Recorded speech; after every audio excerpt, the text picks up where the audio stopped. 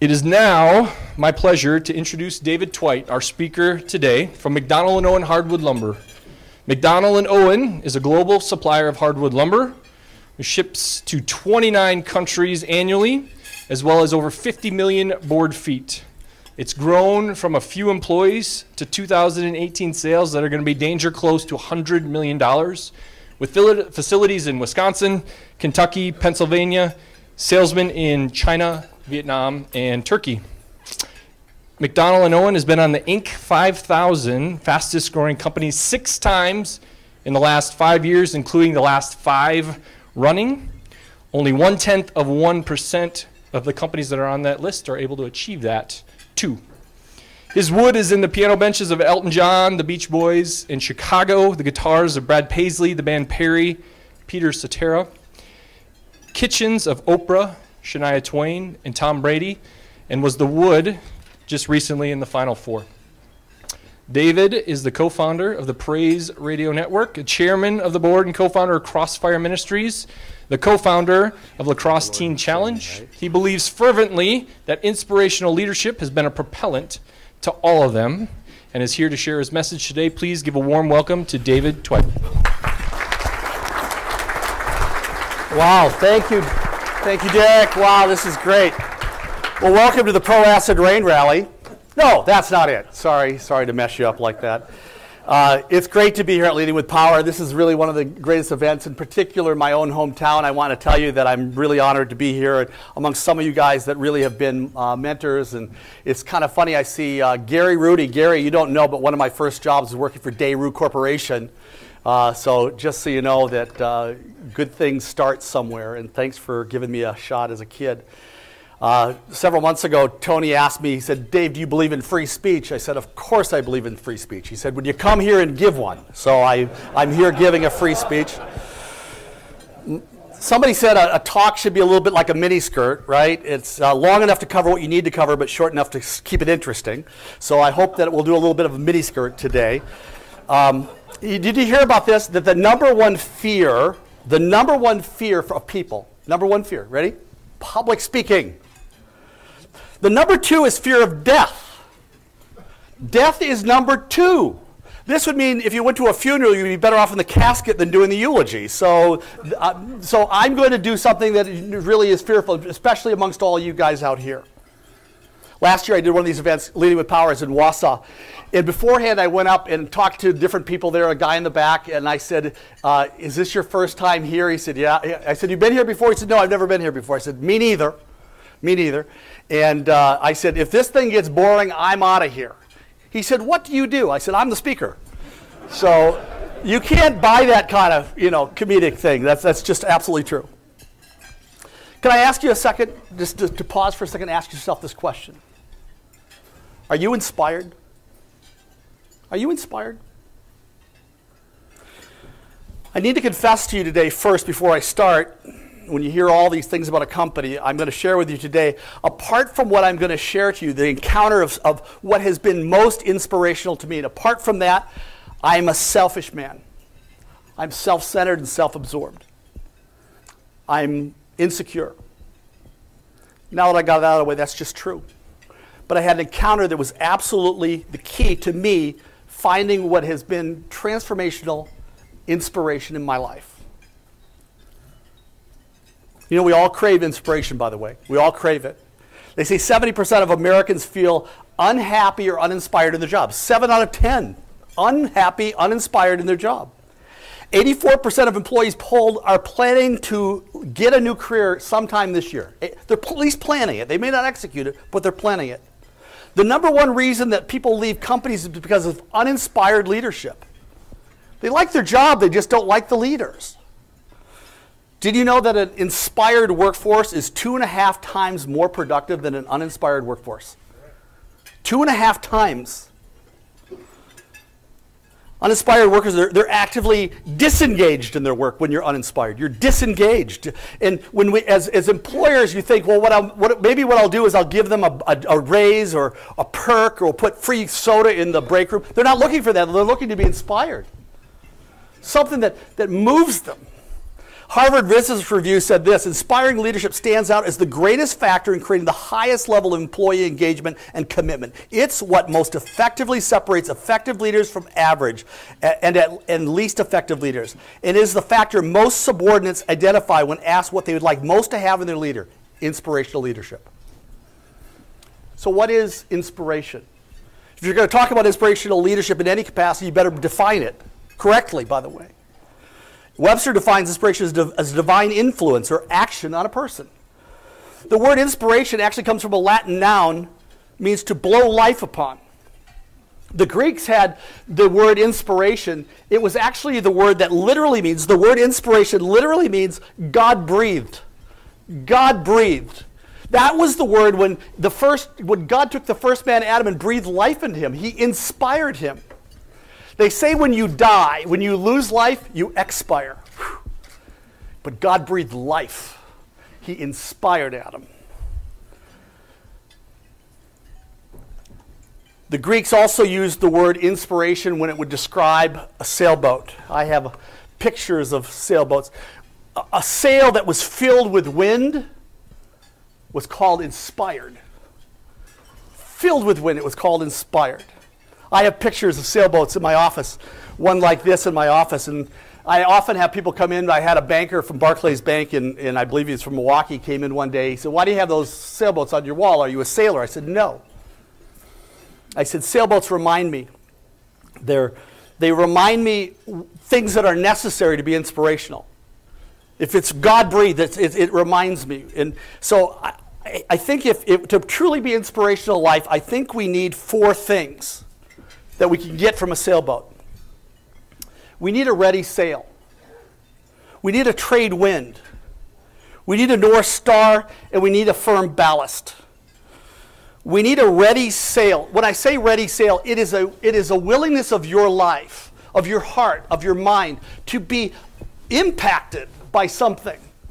That's the willing sail. If you just say, "I'm good where I am, and I'm going to do things the way I've done. I'm not going to let anything really touch my life. I'm not going to let the wind blow in my life," you don't have a ready sail.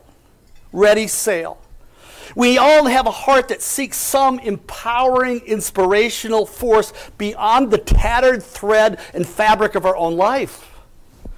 That frail human cloth of our own life is not enough to really be inspirational. We need a trade wind. Trade wind. The trade wind, you could depend upon this trade wind. It would come across, and marriages would cross seas because of a trade wind. We need to harness some compelling, dependable, steady, prevailing, divine force that inspires us and propels us. When sails are inspired, you'll find new power and new potential in new places. You also need a North Star. A North Star. You see, North Stars help you chart your course. And North Star is Polaris. If you know anything about the stars, Polaris doesn't move in the night sky. All stars revolve around Polaris. It's what navigators use because of its steadiness and dependability, how to navigate and find direction even in the darkest night. Do you have a North Star of guidance in your life? A point of light that gives you reliable direction? You also need a firm ballast. You know, at the bottom of that sailboat, there's this thing that goes down in the water, and it keeps the craft upright during turbulent times. You need some steadying, stabilizing, holding force within your life beyond your own craft of your own human life when the winds and storms, and if you're in business, which are very likely to come, in life they're likely to come, that can hold together and stabilize you, stabilize our character, steady our fears. And as leaders of our homes and leaders of business, it makes us steady and valiant and strong, even when the challenges hit, because they will. Do you know, I believe that you really can't inspire other people unless something first has inspired you. Okay? You can't inspire other people until something first inspires you. Uninspired people can't inspire. You can't convey something you don't possess yourself. I believe all of us are seeking this inspiration, this deeper, more meaningful purpose in life. All of mankind are seeking a meaningful purpose in life. Henry David Thoreau says, the mass of men live lives of what? Quiet desperation. We're all looking to be inspired. We're all looking for something to move the craft of our life, to awaken us to greater things and greater potential and greater purpose. Do you know, we think that it's seeking pleasure might be one thing that we think, that's what inspires me. I'm going to go out and I'm going to get into my sport. I'm going to get into, I'm going to be outdoors. That inspires me. It might motivate you, but it doesn't inspire you. It was Viktor Frankl, the renowned neurologist and psychologist, the Holocaust survivor, if you remember. He wrote, the chief desire of man is not pleasure, but meaning. Meaning. He said man tends to distract himself with pleasure when your life is devoid of meaning. We have 101 things that we do to distract our life when our life really is devoid of real, genuine, deep meaning. Leo Tolstoy, if you read War and Peace, Leo Tolstoy sought so many things. He was on a quest in life to find this grand meaning and purpose in life. He thought that maybe this trade wind of his life would come when he would if he could become famous. And he became famous. He wrote War and Peace. He had friends and he had relationships. And for a little short while, this was great, but he had some deep gnawing something was wrong. Then he tried it through education and philosophy. I mean, he was with the thinkers of his day. And that always left him shallow. And then he thought it would be through fortune, and he assumed a massive fortune, but something was still missing in Leo Tolstoy's life. And then he said, well, maybe it'll be through family. He has family and a bunch of kids, but later on in life, at the age of 50, he was on the brink of suicide. And he had one last gasp of breath. He turned to the things he saw the peasants doing. They had a faith that seemed to hold them together, even though they didn't have all those trappings that he thought was going to bring him his trade wind. And he wrote his last book. It was called The Confessions, little known book. He wrote about his faith journey. That was the key to his life. So what's your inspirational trade wind? Do you have one? Your inspirational trade wind? Is it monetary goals? Is it music? Some people say my music. It might comfort you, but it's not inspirational. We use it so loosely, that term. You see, there's a difference between inspiration and motivation. Some things motivate us, right? But inspiration is different. Inspiration compels you on the inside. It's a force you feel. It's a compulsion that happens on the inside that makes you do something because it's on the inside. It's organic. It's not on the outside. Motivation seeks to move you from the outside. Come on, it's a pep rally on the outside. Inspiration is not, if you're in business as a leader, it's not a technique. It's not a bunch of things you put on a wall. It's not a pattern, a memorized list of things that you tell your people and then they'll just do better. It has to be written on the tablets of your heart. When it's written on the tablets of your heart, it's organic. Can you imagine if I said you're going to marry this woman, but you don't know anything about love, so I'm just going to give you all the right things to say and just repeat after me every day. Just say the right words. That's going to be good enough for your wife? She's not looking for a pattern. She's not looking for a technique. She's looking to hear it from your heart. That cathedral of your soul. That's what motivation is. How could that possibly happen? You turn your phone off, but you have an iWatch.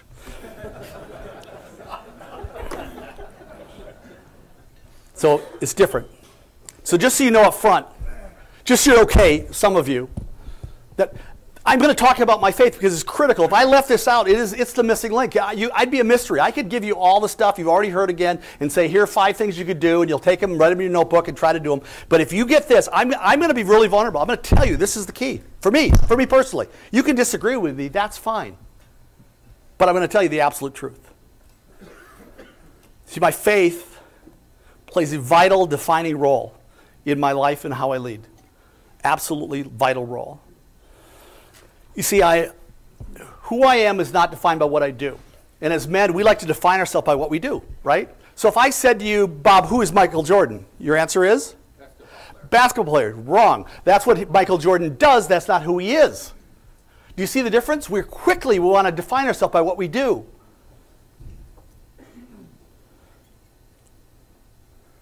Authentically living out my spiritual things that have happened in my life, this encounter with God in my life, have had a positive impact on my personal life and how I live in my home with my kids and my family, but also how I lead my business. How does God harness a selfish man? How does God he comes in, he takes over. He builds his home in me. He changes me from the inside out. It's organic. It's not plastic. A recent study conducted by the Gallup organization, the National Opinion Research Center, revealed that 78% of all Americans claim that they want to experience some form of spiritual growth. Of this group, half of them felt they were too busy with their careers to enjoy God or even give enough time to developing their spiritual lives. When polled about their workplace, it was found that when businesses provide a spiritually minded programs, they felt not only more calm and relaxed, but that in fact were more productive. Additionally, it was discovered that those who worked for Christian business organizations where spiritual values were encouraged, they were less fearful and more committed to their workplace, as well as less likely to compromise their values. It was underscored by Ian Mirkoff. He's professor of USC School of Business. He said this: your spirituality could be the ultimate business advantage. Ultimate business advantage. When I was young, I was looking for my trade wind. And I grew up in a church, and I was a religious guy. I believed in God, but that was like, that's important. I'm okay now. I got my life insurance and my Jesus insurance, so I'm going to live my life. But I was looking for something to fill. There was something missing. So I really thought it was going to be through finding success. And I grew up, I loved business. I was a little kid. I was crazy. I remember I saw this newspaper ad for Grit newspaper. Remember Grit? Anybody remember Grit? It's in the back of comic books. And I'm like 6 years old, and I'm thinking, man, I could get that. I'll sign up. I think my mom helped me. I filled it out, sent it in, and they sent me like 100 Grit newspapers. I sold them all because when you're 5 or 6 years old, nobody says no to you, right? That's why you guys buy a $20 can of popcorn from the Cub Scout kid, right? You don't want it. I like to tell them, can I give you, how much are you going to make on this? $4? I'll give you $5. I don't want a popcorn, right? But I did this. I filled this out. I got 100 papers. And after I sold them, I didn't realize you were supposed to send the money in. So it was very lucrative. It was very lucrative. Welcome to America. I remember a few years, a year or two later, I read in the newspaper, there was an article, there was a guy named Ralph Sherrill. He was director of publicity for Caesar's Palace. And they were talking about how they take all their playing cards and they cut a notch on the side. They said, we send all the extra playing cards to the boys overseas and people that are doing fundraising events. So I wrote them a note. Nat said, I'm having a fundraising event. It was me, right? And they sent me 100 of these. I think it was like maybe a freshman in high school. I sold playing cards for $1 that cost me $0. That's a beautiful profit, by the way. Really, it's a wonderful thing. I remember I would sell shoes and clothes and rings. I mean, I loved business because business is like a fun little game, right? It's a game. It's a game you get to play with your friends, and there are trophies if you do good, and there are rewards, and it has rules and guidelines. If you stay in the lines, it's good, but you know, you can press the lines, you might do a little bit better, and there's a way to keep score, and you get better with practice. I loved business. In my high school, I remember I was maybe a junior, and the seniors had the popcorn. Remember the popcorn machines? That's what they did. And they all first I did they did the dances. When I was a freshman in high school, I got on the AV department, so I had access to all the AV equipment. Then I said I want to be a station manager, work for the school radio station, so I had access to all the records at that time. And so what I did is I went to them, I said to all the student body presidents, you know, if you use the people that you're using now, you could lose money because they're going to want all their money. I'll split the profits with you, so you're sure to win. It was beautiful because the guy who is now Mike Pellinger, who's now he's the mayor of La Crescent. He said, "I want to help you. Can I go do that? All the stuff up front. I'll set it up and I'll do it." I said, "Sure, absolutely." I don't do a blasted thing, and I'm taking hundreds of dollars away on a Friday night. Did nothing. I think America's a beautiful place, right? That you could do this kind of stuff. Remember, I went to my high school guidance counselor. Remember people lining up, coming out, and one person came out and they said, "Oh, I should be a doctor." Another person said, "I should be a lawyer." So I'm excited because he's going to have my future planned out. I walked into Mr. Kleppe in La Crescent, Minnesota. I walked into his office. He laughed at me. He said, "Twite, you're a salesman." Can I tell you how I took that? That was a cut. It's like I'm going to sell matchbooks on the corner. Like I can't do any of those cool jobs. I'm going to be a salesman. But here's what I discovered later in life. Salespeople can make unlimited money if you work hard, right? If you put me on commission, and so I get this crazy job where they put me on commission selling lumber later on in my life just after college. I didn't know anything about it. But all I knew is the more they said, "I'll give you a percentage of what you sell." I said, "Is that unlimited?" "Yep." And I mean, I would go home at night, go to the library, look up people, and I would just bang on every door possible. I would make 50 calls a day. I became an expert at taking no for an answer. And I could get back in, and I found out if I knew the secretary's name, I could always get around her because I say, "Hi, Joan, how are you?" And then they usually let you through. And by the early 20s, my goal, I can see it. It's right out in front of me. And I remember I had one project. In fact, it was John Splitter went with me on a Friday to Famous Dave's. And I get a phone call from a company that makes fixtures for stores. And they asked me if I could do an order, which I quoted them on. And they said, "Can you do it in 4 weeks?" I said, nope, I can't. And I could do it in 6, but not 4. 6 would be pushing it. And I hung up. And he said, "What was that?" I said, "Well, if I sell this, we'll make $1 million." He said, "I think you got something wrong." I said, "No, I don't think I got anything wrong." They called me back again, same lunch. And they said, "Now, do you understand that you're turning down this? This is a big order." I said, "I know, but I don't want to lie to you." Long story short, they gave the order. So at 20-some years old, man, if you get $1 million, my cut was, remember, percentage-wise, my cut was so big that my boss finally said, "We're going to lower your percentage a little bit," because I was taking more money home than he was as the owner. That doesn't go over well. And I wanted to be mad about that, but I just couldn't, right? I couldn't.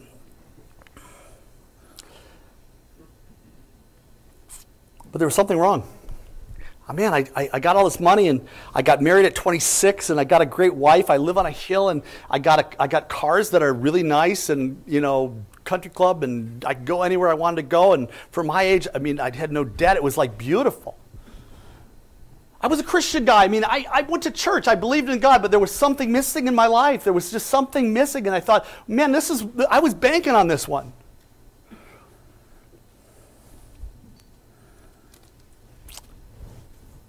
See, I defined success as wealth. That was the trade win. Influence, respect, all the toys, right? All the toys. My father said they try to keeping up with the Joneses. I didn't want to keep up with the Joneses. I want to be way ahead of them, right? But here's what I discovered. When you try to impress your neighbors, here's what I discovered. Your neighbors don't care. Nobody cares. Nobody's laying awake thinking about your stuff tonight when they lay their head on the pillow. Nobody's thinking grand thoughts. In fact, if you think about what you're doing to kill yourself, to impress people like that. My dad said the definition of keeping up with the Joneses is spending money you don't have to buy things you don't need to impress people you don't like. Something was missing. 1993, I heard on the radio they had a thing called Promise Keepers, and I'm not one to go to one of these things. It was a men's event. It was a Christian event, and I got $6 worth of Jesus, so I think I'm pretty good, right? I got $6 worth, and $6 is all. I'm good, right? I think I'll get to heaven, and I respect him. I'll go to his clubhouse on Sunday. But something was missing in my life, and something inside of me said I should go to this thing. And I don't know why, but I think there must be a God out there, because I never would have gone. I went to this thing called Promise Keepers, and it was in Folsom Field in Boulder, Colorado. There were 50,000 men.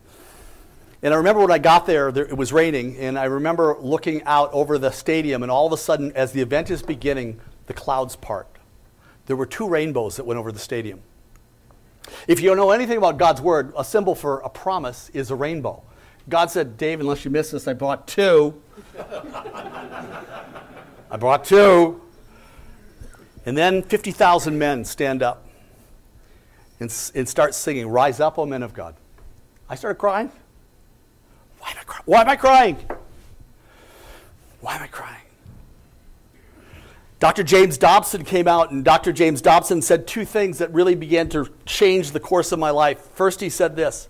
He said, at some point, the world will throw away your trophies. He said he went home from for an event at his high school as he was older in life, and he had the track and field trophy and the fastest 400-yard, and they had a trophy case. He drove in, went to his school, in the dumpster was his trophy. Sooner or later, they're going to throw away your trophy because nobody cares. Boy, you'll kill yourself. Try to impress the world. Then he said something else. And this is what I say was a pivot point for me. He said this question: if you had 5 days to live, what would be important to you? That question will crystallize the most important things in your life. We usually don't stop and slow down and think about that, but if you could answer that question honestly, if you had 5 days to live, would it matter how much money you had? Would it matter what kind of house you lived in? Would it matter what kind of car you drive? Would it really matter? I've never heard anybody with 5 days to live said, boy, I wish I could make one more sale. You never say that. What would matter to you, I think, would be, I want to know relationally, my family and my friends know that I love my kids. I want them to know that I love them. I want my wife to know that she's precious to me. I might want to apologize to some people that I've wronged. Stephen Covey calls it, live with the end in mind. Even singer Tim McGraw, he says you should live life like you were dying. He said, I went skydiving, I went Rocky Mountain climbing, I went 2.7 seconds on a bull named Fu Manchu. I loved deeper and I spoke sweeter. I gave forgiveness.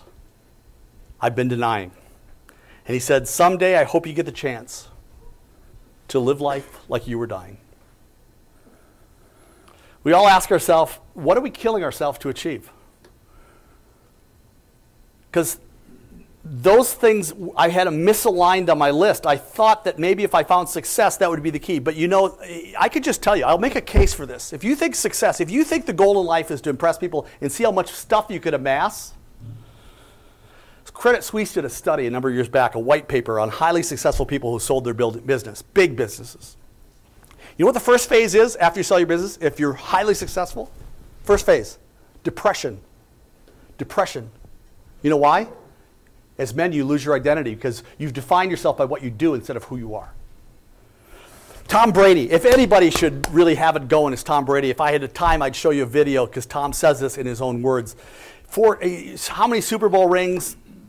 10 times to the Pro Bowl, makes millions of dollars, has a Victoria's Secret's model as a wife. You know, in the video he says, I thought it'd be more than this. I thought it'd be better than this. If you look it up, it's on a 60 Minutes episode. John Rockefeller said, I made millions, but they brought me no happiness. King Solomon in the Bible, he was the richest man. They say his worth is over $100 billion in today's money. And here's what he says, it's all vanity. All those things I was chasing, he said, are meaningless, simply a chasing after the wind. I had a great talk with Damian Miller, who's here, and one time at a graduation. And I said, man, how is it and to be in the big leagues, all these people that have these things going on? And he said, this is sad. He said, can I tell you something? He said, it's like the land of Oz. It's like a facade. All these guys have all this stuff, but he looked behind him and saw all these broken marriages and broken homes and broken lives. Didn't bring happiness. Alexander the Great actually wept when there were no more worlds to conquer. Money and materialism and seeking for pleasure is simply the anesthetic that will deaden the pain of an empty life. That's an anesthetic. We use it as an anesthetic. You see, because it's not success we want. Get this. It's not success you want. You know what you want? Significance. I want to be significant. I want to be significant to my kids. I want to be significant to my employees. I want to be significant to my wife. Francis Chan says, our greatest fear should not be failure, but it should be succeeding in things of life that really don't matter. That should be your greatest fear. Succeeding in things that don't really matter. C.S. Lewis says, if we find ourselves with the desire that nothing in this world can satisfy, then the most probable explanation is we were made for another world. It was shortly after that Promise Keepers event that I began to cry out to God, and here's what I said. I remember driving up my hill. I said, God, I think I have you as Savior of my sins, but I don't really have you in the center of my life. I'm in the center of my life. You're not really king of my life. I'm king of my own life. But God, if I'm going to do this Christian thing, here's the deal. I don't have a passion for this. I don't want to be one of those weird guys. You know, there are people that say, you know, that are jamming tracks and they got the weird T-shirt and they're always bugging you. I don't want to be that guy. So I don't want to be that guy. So I said, God, you have to give me a passion. I think for the first time, God says, finally you're talking. There's a verse in the Bible, God says, come let us reason together. I think for the first time he said, you talk to me a lot and give me your shopping list, but this is the first time you were dead honest and come before me and you're asking me a real question. And I think you're really ready now. And I'm going to tell you, things began to change. Because I realized there were three things that I never found apart from letting God have a central role in my life. Three things. Ready? Three things you'll never find. I never found peace that was lasting. I never found purpose that was deep and meaningful, transcendent. And I didn't find contentment. I always needed something more. Augustine says our hearts are restless, like we said, until we find our rest in God. Our hearts are restless. And this is why some of you here, it's interesting that you've achieved some great things, but you always think there's something still missing. Augustine said your hearts are restless till you find your rest in God. Not in religion, not in a piece of religious real estate down the road where you stand up, sit down, throw money in a plate, but an encounter with their Creator that knit this amazing structure together.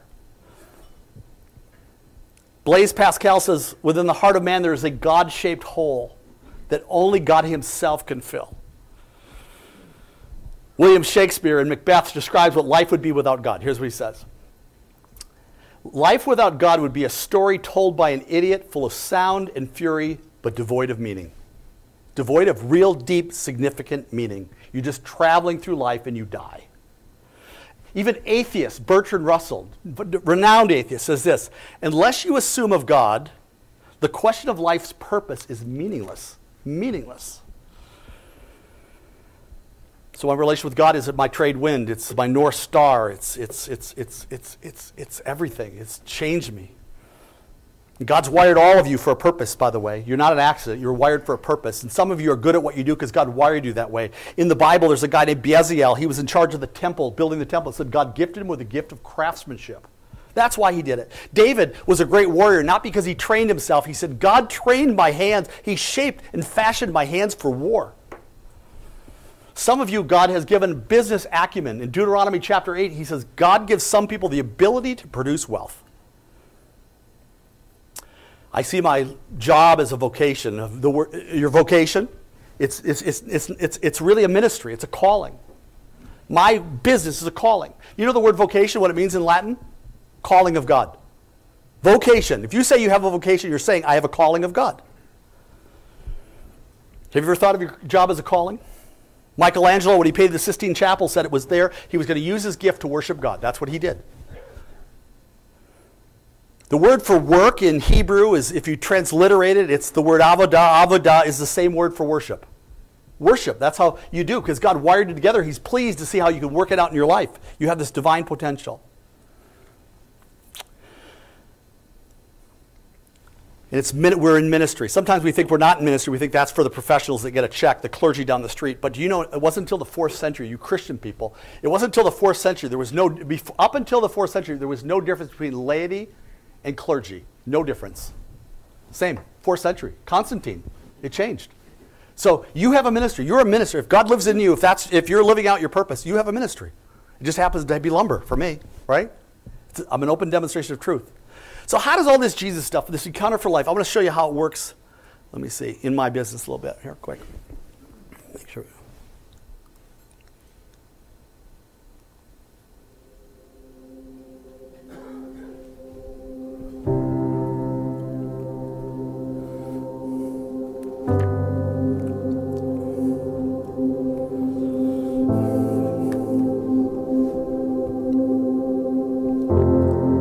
Way too many companies are really good at having the right words on the wall and in the handbook. But if it's written on your heart, it's organic. And I think that people can't fully be inspired unless what you're trying to inspire them with is something that you really believe, that you have a core conviction. I think that the greatest enemy to inspirational leadership is pride and selfish people that really are, you're here to serve me. The hardest thing, I think, for people that have had some level of success is to get over yourself and to humble yourself. I think that's where things really began to take off, when I realized that there's something bigger that brought me to this party, and I have a purpose that's bigger than getting dollars. It's touching lives. It's about building a community, right? Not just a community. It's building a healthy community of people who really like one another. When you come here, you really don't understand what type of culture you're really getting into. The past places that I've worked for, the stress outweighed the enjoyment. And coming here, the enjoyment outweighs the stress, which has made me happier as a whole. This place has just made me so much better in all aspects of my life. The commitment we have to each other in the good times, and the good commitment we have to each other in the times of trial. I remember it was the day before Thanksgiving that my dad was diagnosed with stage 4 pancreatic cancer. And it was Thanksgiving weekend that we were sitting at the hospital in Rochester at Mayo, and in walks Dave Twite, who went over an hour out of his way, just that one way, to come meet with us, and sat down with us in my dad's room. It's a holiday weekend, and he was willing to set that aside to come walk with me and my family through this really hard time. And when my dad passed away 18 days later, David was able to step up in front of a packed out church to give testimony about the redemptive work that God has done in my dad's life. He used David mightily in that. It's been great to be a part of that with other people in our company over the years. You're just free to be you here.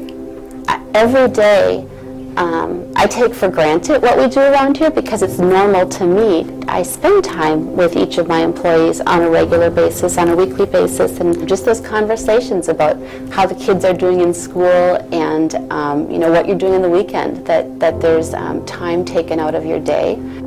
That's how I've been led, and that's how I try to lead. What I appreciate most is the family aspect. People, they care about you, they ask about what's going on in your life. Open door policy, that people just really feel like they can communicate and not be scared or ashamed of what they need to say. We had a friend commit suicide, and Tammy reached out really well and really helped me through that experience. It was 2 years ago when I was diagnosed with cancer, just out of the blue, a kind of blood cancer, and so I did chemo and radiation, and I really appreciated working with a company that really cares for me. I mean, I tried to work every day or just about every day, but I have a nap chair in my office and I would just sleep all day at work. But it was just to be able to come to work and make it feel like I was trying to do something and have everybody care for me and pray for me. I never had to worry about the finances of having to deal with cancer and all that stress of it, and I'm just really thankful for that side of it. They just loved me enough to just help me get better. I really appreciated that part of just being able to come to work while I was going through treatment. But when I worked out there at McDonald's in Orange, I was a homeless vet at the time because I done been in and out of the penitentiary. You know, I done did a lot of drugs. You know, and when I met Dave, I was at my end. I was sitting in the lunchroom one day, and this guy came up to me and asked me how I was doing. You know, I didn't know who he was from Adam. You know, and then he introduced himself, said his name was Dave Twite, you know, and, you know, this is his company, blah, blah, blah, blah, blah. He started talking to me about Jesus, you know, and one thing led to another. So I started going to church with Dave, you know. Just met this man, don't know him from Adam. My life started to change, you know, just by him being, you know, being inspirational to me. You know, my life started changing.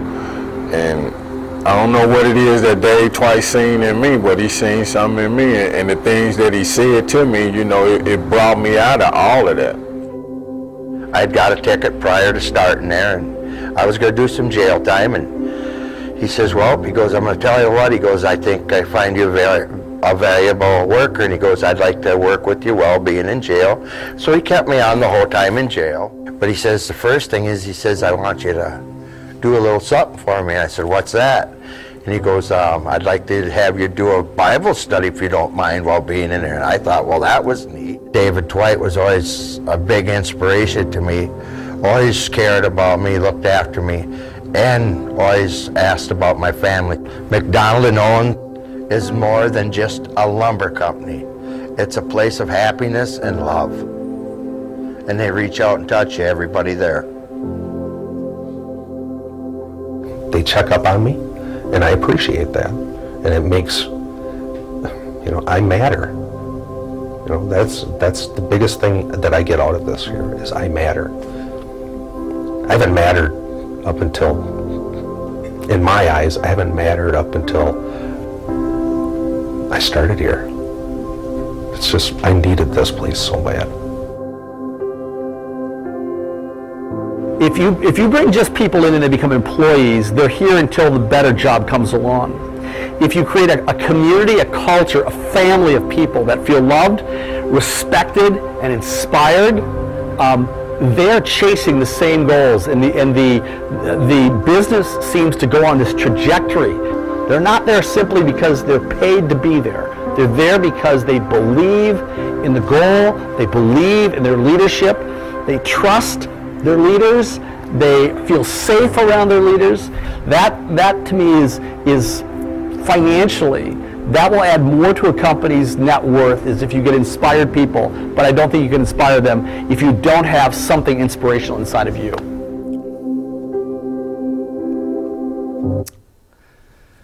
You saw the video. This is Clint. Clint came to me. I knew Clint. He was in my Sunday school class. He was sleeping in the back row all the time, had his hat pulled down, and I just knew he was in my world for a reason, and I liked him. And said, someday, Clint, I'm praying for you. Someday I'd like you to go to Bible school. And I told him, of Torchbearer School. They have these schools around the world. And I said, someday I'd love for you to be part of Crossfire in lacrosse. Well, he kind of laughed, and it was about a year or two later. He's at a softball game. He said, guess where I'm going tomorrow? I'm going to Bible school. And he went off to Bible school, and God did some great things in his life. And he came back, and he said, he said, can I do an internship? I said, I don't have an internship. He said, I'll work for free. I said, you are hired, my brother. I said, no, I'll pay you, but come on. If you want it that bad, let's come on. And he came on, and he told me very quickly that his dad, Bill, here's Dad Bill. Bill was an alcoholic. He said, I hate my dad. I hate my dad because every birthday party, my dad, if he either didn't show up, or if he did show up, he'd wreck it. Holidays, wrecked it. Hate my dad. And I got to meet Bill at Clint's college graduation. Bill was a truck driver, and I liked Bill because Bill was honest, and Bill and I made a connection, and so it was Christmas time a few months later that Bill's in the Valley View Mall, and he's kind of depressed. It was right before Christmas time, and I said, Bill, what's going on? He said, my family's not going to do Christmas this year, meaning his mother and father. They're not going to give gifts. I guess I really won't have much of a Christmas, because he said, I've wrecked it with my family. I said, Bill, can I ask you a question? He said, sure. I said, have you ever told your kids, your boys, your 3 boys, have you ever told them you love them? He goes, I buy stuff for them. I said, didn't ask you that. I said, have you ever told them that you love them? He said, I write country western songs, I put their name in it. I said, wrong answer. I said, Bill, to you, in your language, that means love, but they didn't hear it. Have you ever told them that you love them? And I asked Bill if he had 5 days to live, what would be important to him? I said, Bill, as a dad, you have magic inside of you, God-given magic that you can pour over your kids. And you're so tied up in your job, if you would just grab them and say, you know what, do the hard thing. Tell them you love them. Look them in the eye. Give them a hug. Bill went away, and a few weeks later, we were at Famous Dave's. Every Friday, we go to Famous Dave's, Clint and I and a couple other guys, and here comes a truck as big as Texas, and big Texas Bill comes out of the truck and comes in, calls his kid out to the truck. Clint comes in 15, 20 minutes later. He'd been crying. So what happened? He said, my dad told me he loved me for the first time. And his dad's, I'm going to tell you, sometimes you didn't have it poured on you, so it's really hard to pour it out. But I will tell you, you will stand before a God whose eyes are like fire because you've been entrusted with people in your world, and you can pour that positive, inspirational, life-breathing force onto a kid. I love you. He'll heal you too. Healing. I ended up hiring Bill because he didn't like his job as a truck driver. I hired him as a truck driver. He was good. He was really good. I mean, that was back before they had logs. I don't think he ever stopped. It was really good. And Bill would come in my office. We'd talk about God and what it meant in my life. And started out that Bill said, I find God by just riding my horse out in the pasture. I said, no, that's not really biblically accurate. And so Bill and I made a connection. And we got to share what it means to have a relationship with Christ. And Bill ends up having an encounter with God that was real and meaningful and personal and transformational. And months later, Clint comes to my office and he said, I love my dad. I've learned to love my dad. I said, really? He goes, I also respect him because I see how hard he works. It was Bill who all of a sudden, as Clint said, Bill doesn't show up one day, and they said he went to Mayo Clinic. And so that's when I drove up to Mayo Clinic that day, and Bill's given 5 days to live. 5 days. Pancreatic cancer. I happened to walk in, and the 3 boys were there in the room. I said, would you mind if I came in? And I came in, I said, would you mind, guys, can I just pray for you guys? I held hands with Dad and him. He goes, can I do it? Bill said this. Now, remember Bill. Bill has screwed up. I mean, it's the 9th inning. There's 2 minutes on the clock. There's nobody on base. There's 2 outs. And Bill goes around the room pointing at each one of his boys. Said, Joshy, I love you. I love you. Man, I love you. Clint, I love you, man. I love you. These kids are just melting. I got to hold on to the magic. And Bill knocks it out of the park. And Bill outlasted 5 days. But this guy, Bill, you know what his last thing he did when he died? He sang Amazing Grace as he died. That's big. That's huge. Reggie came out of prison, went to the vet's home up in Toma. He came to work for us as a temp, the guy on the right. And I walked in that break room, and he's kind of mean looking. And I'm thinking, oh, man, this guy's tough. He's big. I just saw him this morning. Angry looking. I said, hi, Reggie. I'm Dave Twite. I said, you know, Reggie, it's great to have you here. I said, I don't know if you heard, but we're a Christian company. That's different than a religious company. Do you know the difference between religious people and people that have an encounter with Christ is just organic, right? He goes, you know, I think my mom has that because she was an alcoholic and she stopped drinking and she said it was because of an encounter with Christ. I didn't really know what that means. I said, I'd love to meet with you and you and I can connect and I'd love to show you what that means to me if you're interested. And he took me up on it. And so he ends up having an encounter with Christ within a week or 2 later that he comes in my office and I said, would you mind if I called your mama? This mama that had this encounter because she was an alcoholic that claimed Jesus was the answer. And I called her. I said, hi, Mrs. Reggie. Praise the Lord. That's what she said. I said, Mrs. Reggie, Reggie, your son works for me and he's had an encounter in his life and he wants you to know that he's come to Jesus in his life. Praise the Lord. Praise the Lord. She goes, I have been praying for 14 years that someone would come into Reginald's world. Mr. White Toast Dave Twite shows up, right? How did God choose a selfish man? Because I admitted I was selfish. I needed Jesus. And the same Jesus that walked this earth gets to walk through my body and see the lost and the wounded. He seeks and saves lost people. And you get Reggie. So Reggie says, would you mind? I got a friend I want you to call. And that's Daniel Rawls. Daniel works at Toro. Would you mind talking to him? I said, I'd love to talk to Daniel. Daniel was on Kitchen Nightmares. If you ever look up Kitchen Nightmares, he's on Leela's Kitchen, the most watched episode. He's called the Buzzard because he steals food at the end and gets fired. Okay? That's him. Okay? So I meet him at a Culver's in Sparta. Where's my Culver's Sparta people? There he is. And we said, I like him. He's totally a con man. He lived in the streets. He was homeless. He was an addict, and he'd been through lots of things, trouble. And I just liked him. And so we hung out, and he came to Easter service with me because we started bringing him over to our house, and he went to Easter service shortly thereafter. And I went up to him after the service. I said, Daniel Rawls, you're in my world for a reason. God has some unfinished business in your life. I don't know why I said that. I said that 3 times. I'm going, this is kind of weird. But I felt like I needed to say it. God has some unfinished business. That night we go to a Chinese restaurant. Little kid comes out with a whole tray full of Chinese cookies. And I said, he picks them. Now, I'm not recommending you do this. I said, Daniel, that's a message for you. He gets it. You know what the message said?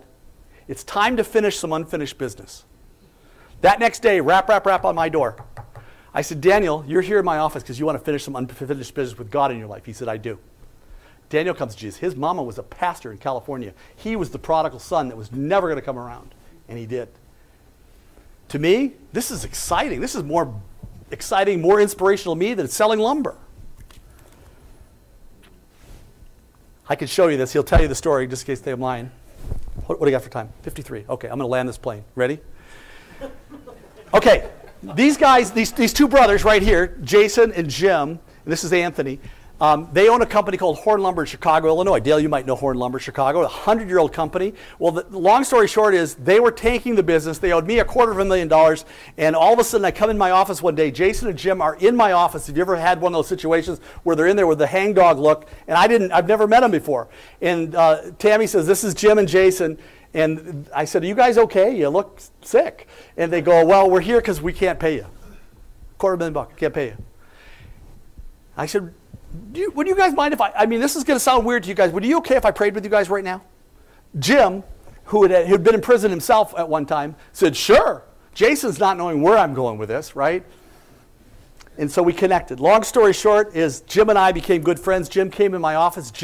I said, Jim, somehow I feel like I got to do something. I'm going to align ourselves with your company. We'll create a strategic alliance. I'm going to put my lumber in there, and I'll own it. I'll invoice it myself, and I'll keep you alive and work them out of all their debt. They had a terrible relationship with their mama who took over and would swear at them on a daily basis. They'd been beat to a pulp.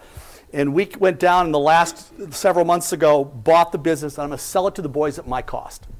Selfish people don't do that. I was there with them this day, just a few weeks ago, praying with all these guys, right? In their business. These are not churchgoers, right? For the first time, they saw Christianity that's real, that's not like in your face, like bony finger of indignation. And for some of you guys, maybe that's what religion's been to you.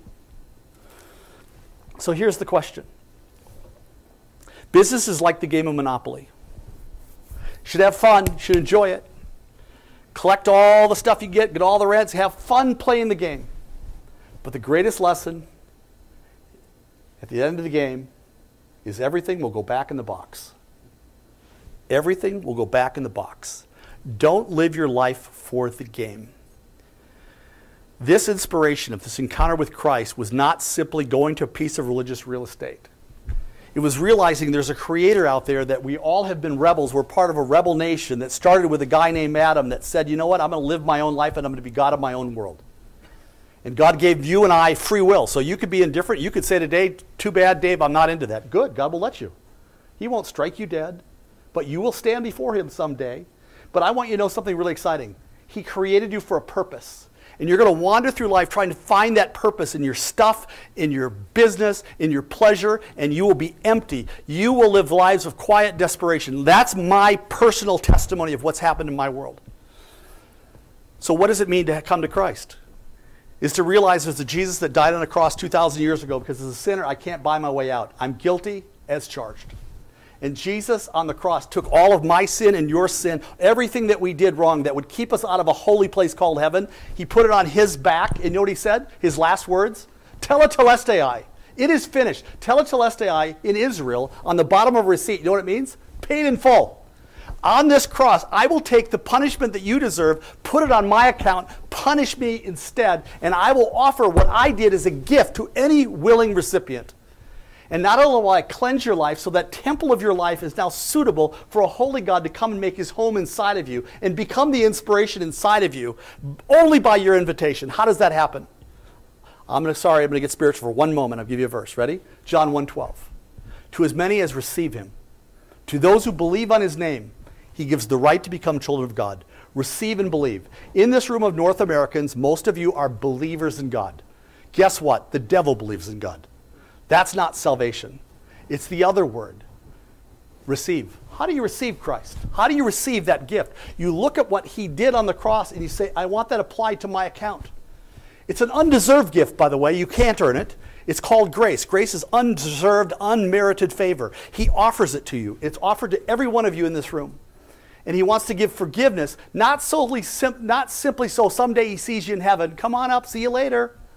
So he can come and make his home inside of you, so he can live his life through you, and he can transform you. The word transformed, the Bible says you should be transformed by the renewing of your mind. Here's the word transformed. It's the word metamorphosis. The caterpillar does not become a butterfly because it tries harder. A caterpillar becomes a butterfly because it has a miraculous encounter internally that happens when it dies to its old self in this little thing called a cocoon. And it breaks forward with this new capacity, a new power, a new splendor, and new ability. That's what it happens when God is, by your permission only, has an encounter with you. How do you receive Christ? 31 years ago, 2 words changed my life. I walked down an aisle, and I said, I do. I do. Do you take this woman to be your lawfully wedded wife, to have and to hold from this day forward, forsaking all others till death do you part? I do. I had to leave singlehood and be willing to say, I mean this. I didn't say I'll give it a whirl, I'll give it a try. There is a God that's pursuing you whether you like it or not. I prayed for every one of you here. This is the most intimidating thing I've ever done in my life because I know most of you. But it's the most beautiful experience because I believe that some of you, the wind is blowing today. The wind is blowing. There's a trade wind blowing. The wind of God is always blowing. Here's the question. Today, could you wreck the sails? Could you say, God, I'm willing. God, I don't know anything about this, but I need an encounter. I need to know who you are. I need to know a God that's real. I don't need to know religious, dead orthodoxy. I need to know something that's transformational. It's just receive him. Simple. You don't have to work for it. The wages of sin is death, but the gift of God is eternal life. How hard do you have to work for a gift? You don't work for a gift. You take a gift and say thank you. He did it. It's available. Take it and say thank you. So here's the question. Do you have willing sails? Have you found a trade wind, a meaningful, transformational, real trade wind? And when you find the trade wind, you'll find your North Star. That won't move. It'll guide you. He never changes. Same yesterday, today, and forever. And you find the ballast that will take you through the challenges of life and give you strength that's beyond your own. Two choices, live on your own or let him come in. Guys, thanks so much for your time.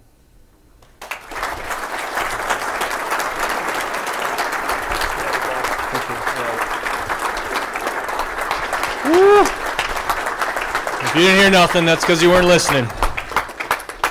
Let me tell you a secret, man. None of you in this room are Dave Twite, except Dave Twite himself, okay?